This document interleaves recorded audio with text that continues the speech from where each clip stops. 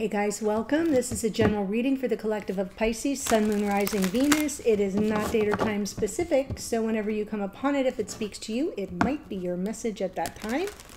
You can be here as a cross-watcher for Pisces. That's fine. You may need to flip the energies around. It's like I said, it's general, it's not private, so it will come through differently for all of you, and I am drawing off the energy of those of you watching.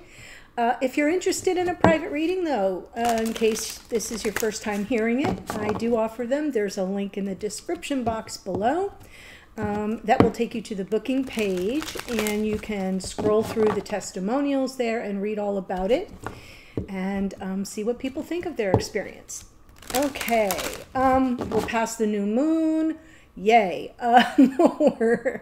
We're through all the retrogrades of the personal planets. They're all direct. Mercury went direct on the 15th. We do have the retrograde parade of the outer planets, though, like Saturn and Neptune and Pluto and Jupiter and Uranus are all retrograde, but those really impact us more as a collective and not necessarily in our personal daily lives. So I thought I would give you that little heads up. We're a little more than halfway through the month, but I did do a September Love Tarot Energy Update reading. I will be doing those monthly, so if you missed it, it gave you the overall energies for the month. Since these individual zodiac readings are not date and time specific, because we're all on different timelines, you can go to that to just get a sense of where the energies are for the month. Okay? All right. Here we go. This is Sword of Light Oracle. It is an Archangel Michael deck. Sword of Light to activate the reading here for Pisces, Sun, Moon, Rising, Venus. If you're new to the channel, welcome. I do hope if you enjoy the reading, you'll consider joining us here by subscribing. Oh, Pisces, you get card 18. Let it go. This situation no longer serves you. Allow me to sever your energetic connections to the past so you can embrace the future. And 1 and 8 is 9, and numerologically speaking, 9 is like we're wrapping up loose ends before we hit the 10, which is completion. So there's something here from the past that's either haunting you a bit or that you just kind of haven't finally processed, and you're being guided to sort of evaluate that. You're in the home stretch. If there's anything that's kind of hanging on, bothering you, something that you haven't quite resolved for yourself, focus on that and then let it go. Great advice for any of us, but it is available to those of you watching. So what I'll do is I'll pull the spread, I'll give you my general impressions, and then we'll get the details from the clarifiers. Here we go. Queen of Cups crossed by the 6 of Cups. Wow. Chariot in your unconscious awareness.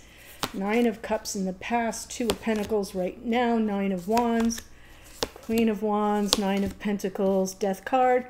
So yeah, something needs to be released. The Death card is, you know, not always about ending. Sometimes it is about like, I just need to Marie Kondo that right out the door. It doesn't serve me anymore. It's inhibiting my growth, change, and transformation. So keep that in mind. Here we go. We're coming in with Queen of Cups energy. That is an open heart. It can be a little bit emotionally needy at times in her reversed energy, but she's very intuitive, very compassionate, very sensitive. And what's challenging this Queen of Cups is the 6 of Cups.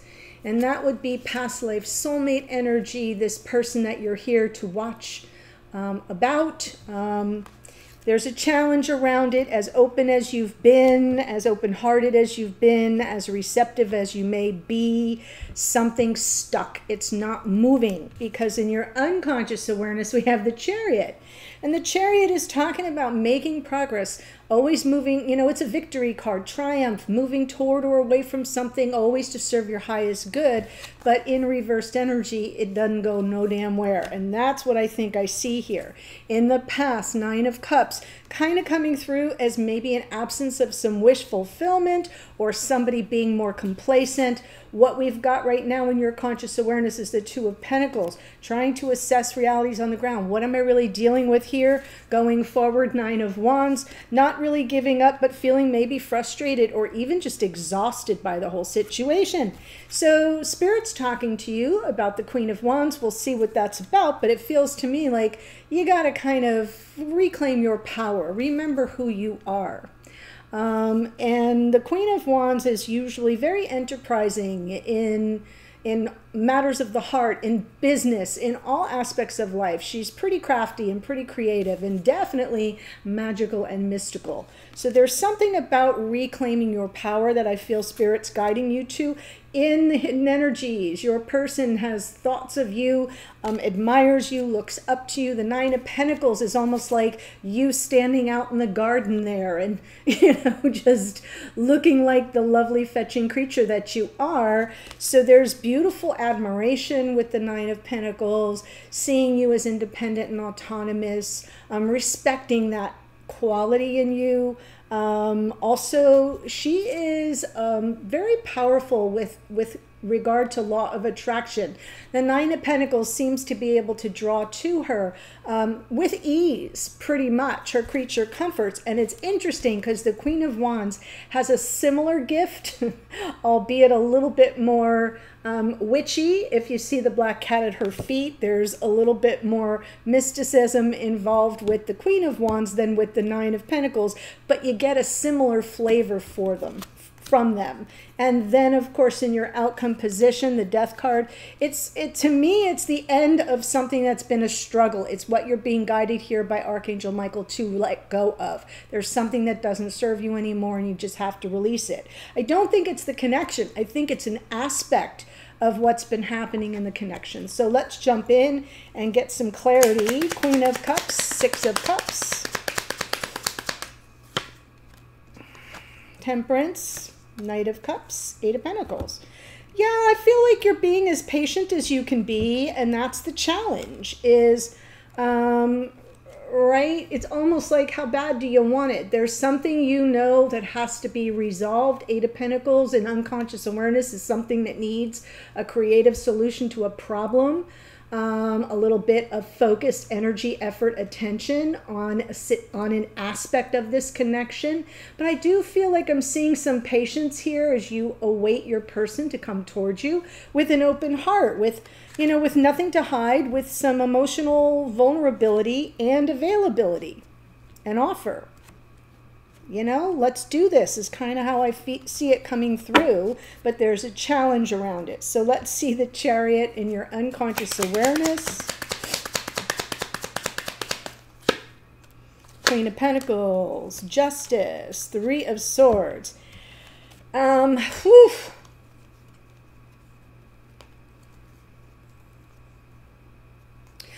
I'm getting this impression that there's some kind of formalized process that you've been patiently waiting to see it resolve. I don't think it's between you. I think it's outside of your connection, but it's been impacting your connection. And I'm looking at that Justice card. It's holding up the progress because the Chariot, vroom, vroom, wants to go. And I don't think it's moving. And here is this Queen of Pentacles energy. So if you're dealing with somebody, let's just say, for example, what I'm trying to explain, let's say you're dealing with somebody who is in another committed connection, whether they're married or not, doesn't matter. That's who I think I'm seeing the Queen of Pentacles as. I don't think that Queen of Pentacles is you. I think whoever it is holding up the forward progress because there's not a resolution to it. And it's causing some continual residual heartache.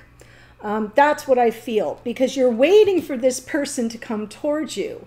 And I don't see any problem between you, but there's definitely an acknowledgement on your part, at least unconsciously, like this, we need to work through this situation and nothing's really changing.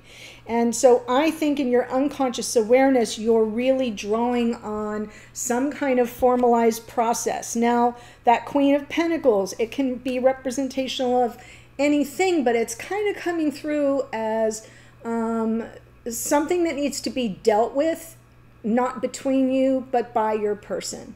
And unless or until that's dealt with, there's no progress. And that's why we have the Three of Swords here. So that feels pretty oddly specific, almost like a private reading. So if it's, you know, speaking to you, extra confirmation. Now we have the Nine of Cups in the past. Come on, Laura, you can do this.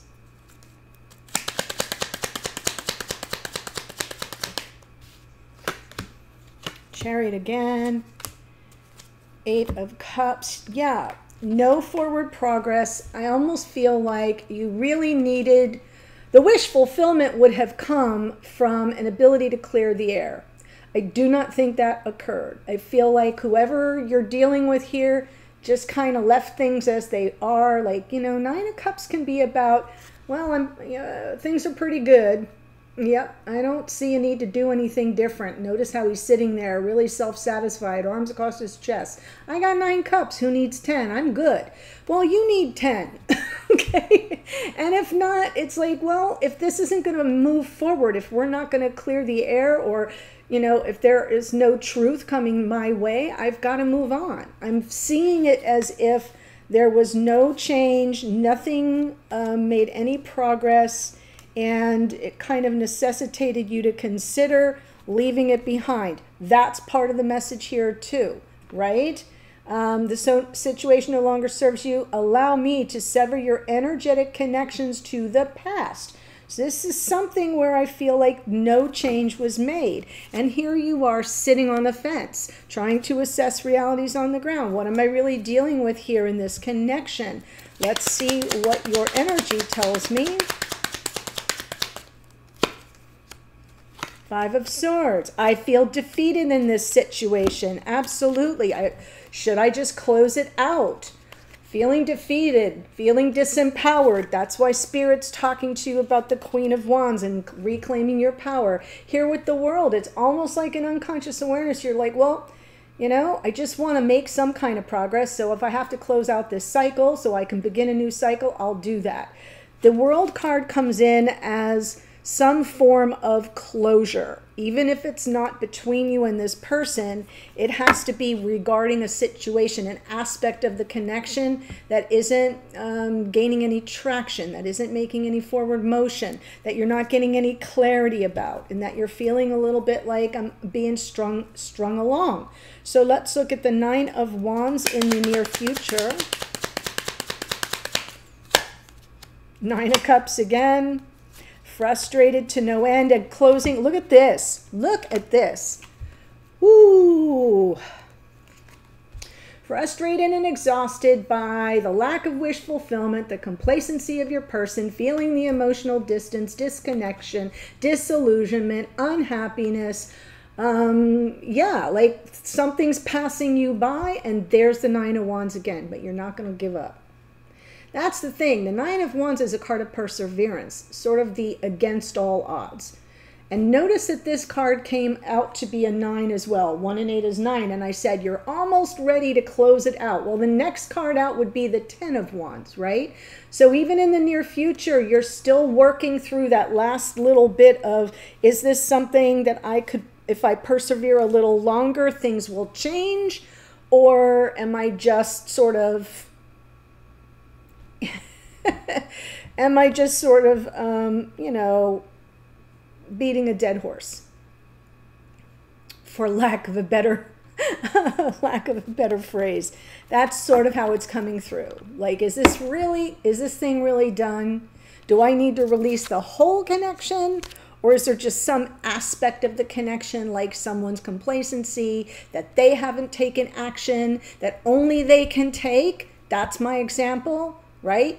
You couldn't take an action if somebody has to take some formalized action with someone else they've been involved with. You have no dog in that fight. You can't do anything about it. Do you see what I'm saying? So I'm not sure it's necessarily the connection you're closing out, but just sort of this disempowered energy where you're not sure that there's ever going to be any change or progress. So let's see what Spirit says about the Queen of Wands. And I was only using that as an example. Of course, it's a general reading, so you'll need to make it, you know, make it make sense for yourself. King of Pentacles, King of Wands. Whoo. This is interesting. So now we have the Queen of Pentacles and the King of Pentacles, the Queen of Wands and the King of Wands. So again, and there's the moon, right? What you don't know, what you can't see, what's behind the veil, what triggers our fears and worries and apprehensions and insecurities. And I kind of feel like this is the same person, but they've got two different roles. And so in this case, Spirit's almost saying, are you worried or concerned that you're dealing with an unavailable lover because they are committed elsewhere? They're showing up somewhere else for someone else and not you. I know. It feels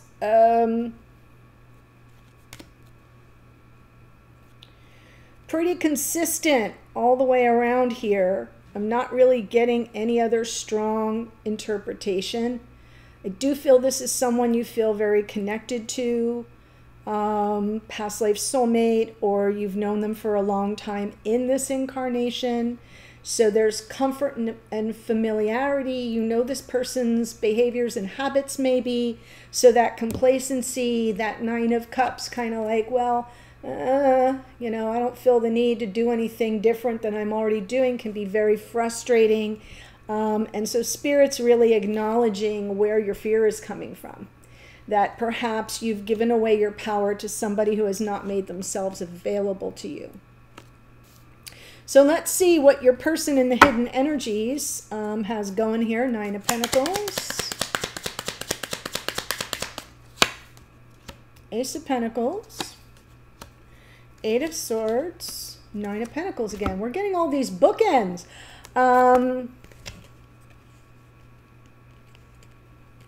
They definitely want a new beginning, and I'm seeing an offer that they're contemplating, but they're overthinking it. This is your energy. The Nine of Pentacles is unmistakably your energy. But I feel like this is somebody who's in a phase of two steps forward, one step back, thinking through well, if A, then B, but if B, then C, all the contingency plans, all the permutations, and what they're doing is overthinking. And they can't come in with an offer for you unless or until they deal with some formal situation that's over here that doesn't involve you. So they may want this new beginning with you, but they haven't taken care of whatever it is that needs to be taken care of. And remember, I said it doesn't have to involve another person. To me, it feels like it involves another person. But again, there are a bunch of you here, so you have, however it resonates for you. But I'm really seeing with the King and Queen of Pentacles, like one group over here, and then there's you and this person. And you're the King and Queen of Wands, and they're not available for you at this time because they haven't done the thing they need to do. But they want to make you this offer, and they're very much stuck. They're stuck. It's a prison of their own making, but oh well, they're stuck. So let's see, in the outcome position, we have the Death card.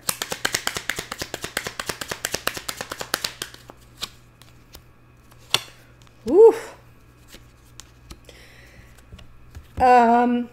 This is totally Archangel Michael coming through. The Death card and the Five of Cups. Let it go. Let go of the past. You have to sever the ties of something that's been a disappointment to you so you can heal. Because unless or until you do, the wish can't be granted. The focus really needs to be on healing, on releasing something that's in the way of your own personal transformation, of you moving forward on your own spiritual path. So again, I'm not 100% sure it's this connection. It could be for some of you. I'm sure you'll come into the comments. So, try to keep it positive, and you'll say, yeah, this was the confirmation I needed, that I really need to release this totally, because it's, it's really an energy drain, and I do feel disempowered, and this person might want something with me, but they're not doing what they need to do. They're stuck, so I have to move on. There will be some of you that come from that point of view. For others of you, there's something from the past There's something that has occurred that you're kind of holding on to, that you haven't quite processed somehow. And that's what you need to close out. That's the cycle. So you can reclaim your power and not feel so defeated. Almost like what we release is that tendency to stay in a holding pattern. And that's what I feel the Two of Pentacles is coming through in a little bit of a way. It's coming through as a stalling tactic. Like, I'm just going to keep this energy between us moving, and hopefully if I don't give up, they'll come around, they'll take that action they need to take, they'll do that thing, they'll formalize this and that and the other thing, and then we'll pick up. And I feel like it's kind of that juggling act, but, you know, moving fast and going nowhere. And that's what I'm seeing here. And that may be what you need to release, is that disappointment that you've been sort of holding out for something that hasn't really materialized. And that may be what you need to sever ties to, is, you know, your life has to kind of move forward. You have to keep making progress in your own life while this person works out. It's like you're walking forward on two parallel tracks, and you've been kind of waiting for the paths to converge, and they just haven't. That hasn't happened yet. So it's almost like in order to heal, you've got to release the past, the disappointment, the frustration, the exhaustion. Patience is wonderful. And in temperance, there's a wisdom to it. But it feels to me like if there's frustration with the patience, that's maybe what needs to be released and severed, is because it's holding you back now. It's not coming from the highest of vibrations. It's sort of, well, I'm waiting, damn it. Nothing's changing, but I've been patient. Well, that's not the greatest energy to come from. So maybe that's the point of what needs to be released for now, so that you can heal, and so that dreams can be manifesting, wishes can come true. And I do feel like this person wants a new beginning with you, but they're stuck. And unless or until they get out of their head, there's nothing you can really do about it. So what I want to do is I want to look at the situation from this King of Wands point of view. That's what I'm going to do in the extended. So it's this King of Wands that, you know, is frustrating you at this time, but whoever is this past life soulmate, Six of Cups person that you're waiting on, that's who I want to check out. I want to see how they show up. I want to see how they see the situation, how they think about you, feel about you, how they see you maybe, their intentions toward you and the connection going forward. So the link to that is in the description box below in the first sentence. Here's the astrology. Our Queen of Cups is Cancerian energy. So is the Chariot, which is out twice. So we have strong Cancerian energy here. Temperance is Sagittarius. The Knight of Cups is Pisces.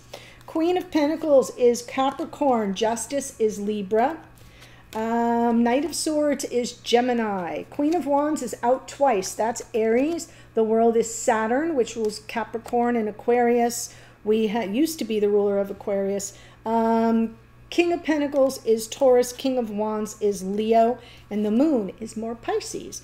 We have the Nine of Pentacles out twice. That's Virgo. The Death card is Scorpio. And the Star is Aquarian energy. So yeah, dicey reading, Pisces, but there's something important you need to let go so you can embrace your future, and your future is bright. So I will see you at that extended, and we'll check out our King of Wands here. Thanks for joining me. Bye for now.